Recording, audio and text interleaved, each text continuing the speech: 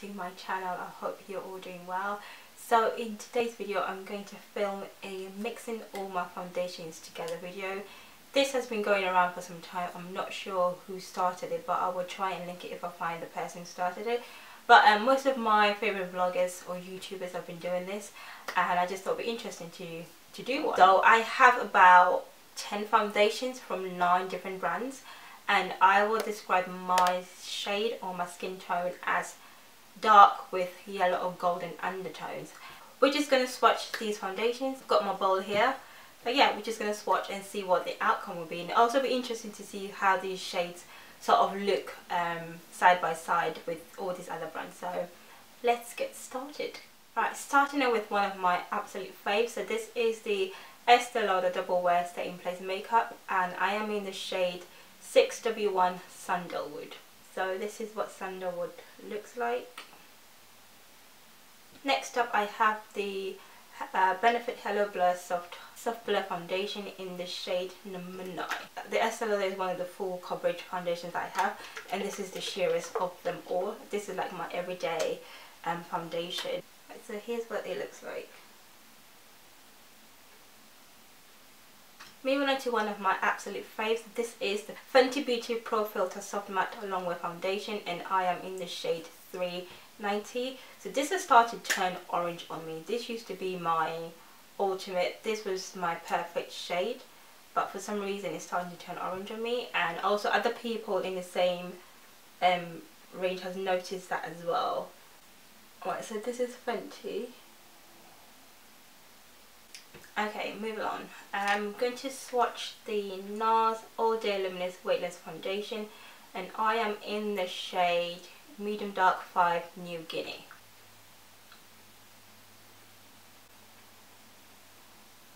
Next we have L'Oreal Too Much, and I am in the shade 8N Cappuccino. I think they had some in between shades as well. I think they had like 8G, which is the 8 Golden, but I can't find it anywhere of the UK stores, which is pretty annoying.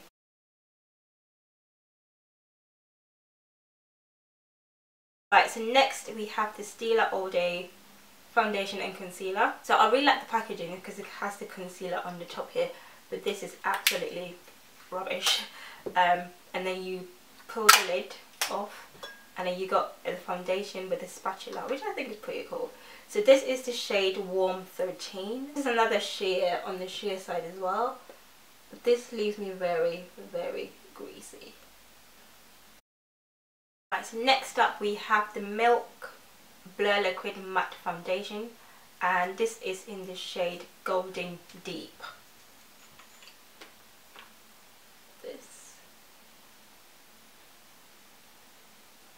So I'm just going to do a quick recap on here. So first one is Estée Lauder, and then the Benefit, Fenty, NARS, and L'Oreal, and then we have Milk Makeup. Next I have these two from Makeup Revolution. This is their matte base pore blowing full coverage foundation, and I have the shade F13 and F13.5. So these shades were described as, one is meant to be with golden undertones and one is neutral. I think 13 was described as neutral undertone and 13.5 was described as golden undertones, but now that I have both of them, I think they are wrong. They are the other way around. So let me just quickly swatch so you know what I'm talking about. So this is 13. So this is shade 13, and then I'm going to swatch 13.5. Squeeze bit. Alright, so I'll go here.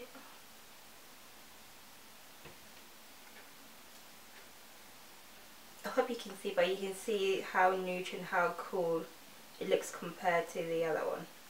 Alright, so next we have the Ordinary Colours. So I have the serum and the coverage foundation. I have them in 2 shades, because 13.1, which is described as dark yellow undertones, this is too light for me, and then I have 3.2N, which is deep neutral, and this is too dark for me, so I have to mix them together to get my actual shade. So I'm going to swatch the serum in 3.1Y first. So sorry, this was the coverage. This is the serum, goes down here. how yellow that looks. Now swatching the coverage in the 3.2N.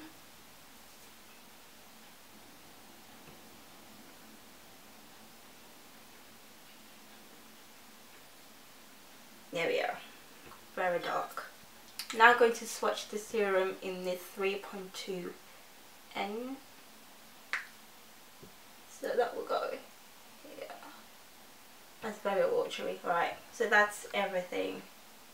All the swatches on my arm. So here is everything.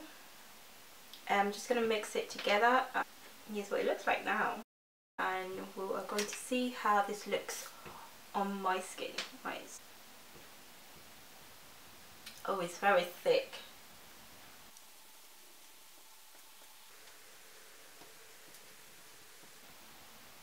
Alright, so looking in the mirror, I'm not getting a lot of yellow undertones coming through. It looks more neutral on me, but looking in the camera, it